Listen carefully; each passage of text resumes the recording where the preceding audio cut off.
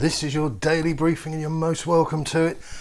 Congratulations are in order to Villarreal players on loan, Giovanni Lo Celso, and former Spurs players Serge Aurier, Juan Foyth and Etienne Capoue for reaching the quarter-final of the UEFA Champions League.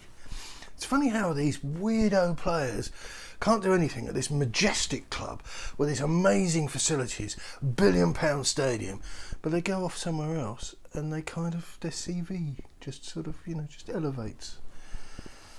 Can't get my head around that. Must be an anomaly. Surely they're the only ones that have gone on and had success elsewhere. Tottenham with another emphatic win against a side on the skids, a side in the bargain basement of the Premier League. This is a side that will almost certainly never see European football in my lifetime. That's the yardstick, I think. Unlikely to win a cup of any description.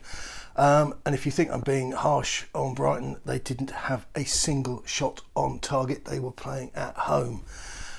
Whatever the voices in your head are telling you about Graham Potter, tell the voices to shush, because he's not very good.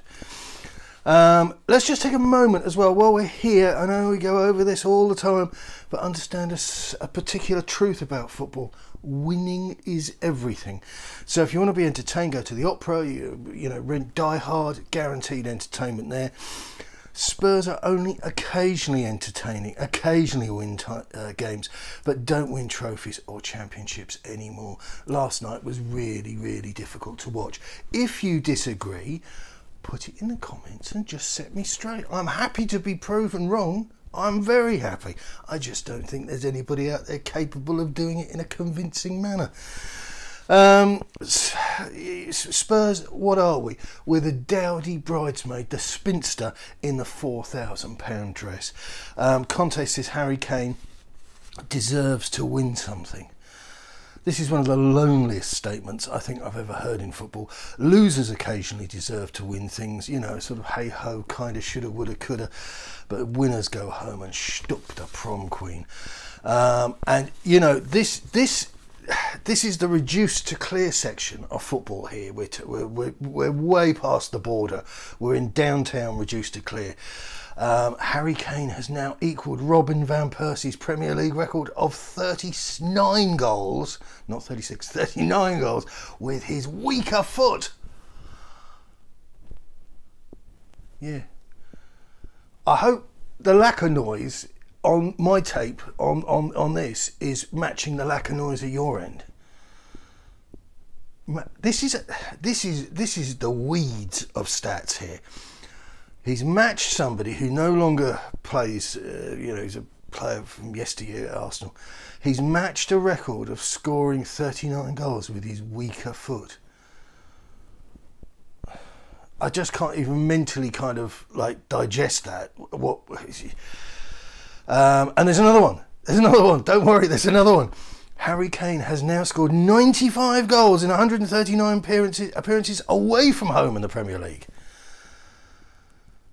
Becoming the competition's all-time top scorer in away games, despite making 104 fewer appearances than second place Wayne Rooney. And this is where we are. Record of goals scored on your weaker foot, and a record of goals scored away from home. This is the sort of stuff as a kid. You used to get the Guinness Book of Records for Christmas. Anybody else out there? Yeah, I used to get that book for Christmas occasionally.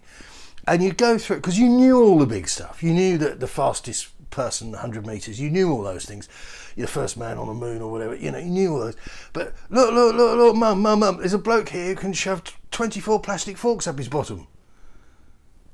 This is where we are. Here's a photo that has been getting social engagement, fan engagement, social engagement. Harry Kane kicking a bottle of pulp, and the intellectual geniuses, the wisdom mongers that go to the pressers, they asked Conte if he'd seen that.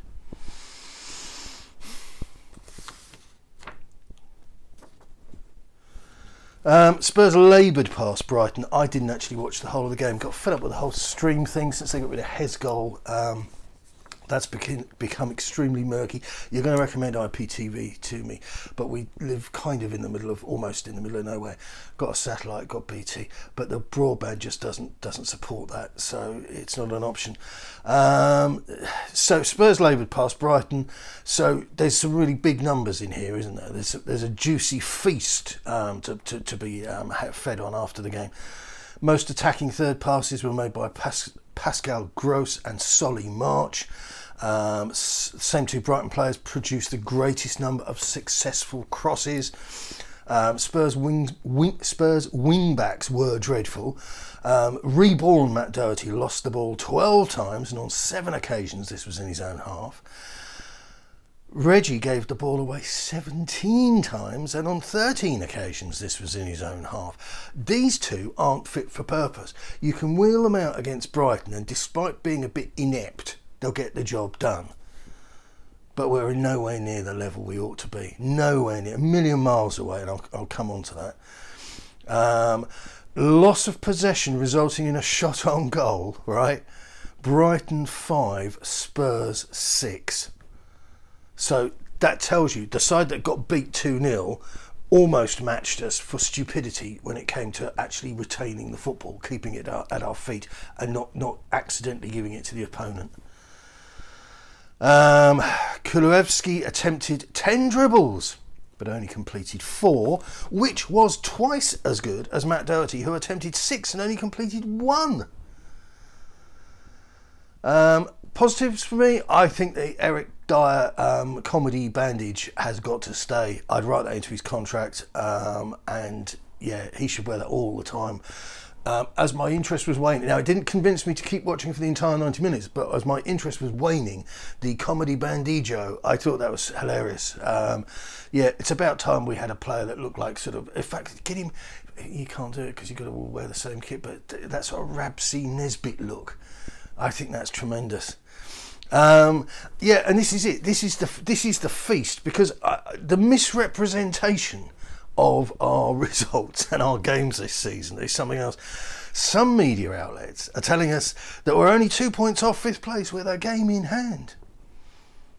So what's my argument with that? What's bad about that? Well, I've told you, dog chasing cars. What would we do if we got into Europe? We'd be humiliated. We were humiliated last time. We're in no better position, we're no better place than we were when we were last in Europe. My dog, whose joints are now feeling the ravages of the onset of arthritis, yeah, I'll tell you about him. He's only 238,000 miles from the surface of the moon. So my dog is closer to walking on the moon than we are of winning the league, or doing anything meaningful should we secure a top 4 place. That's it for now. I wish I had more joy for you, but I've got to go and do some children's parties. Good luck. Keep it Tottenham.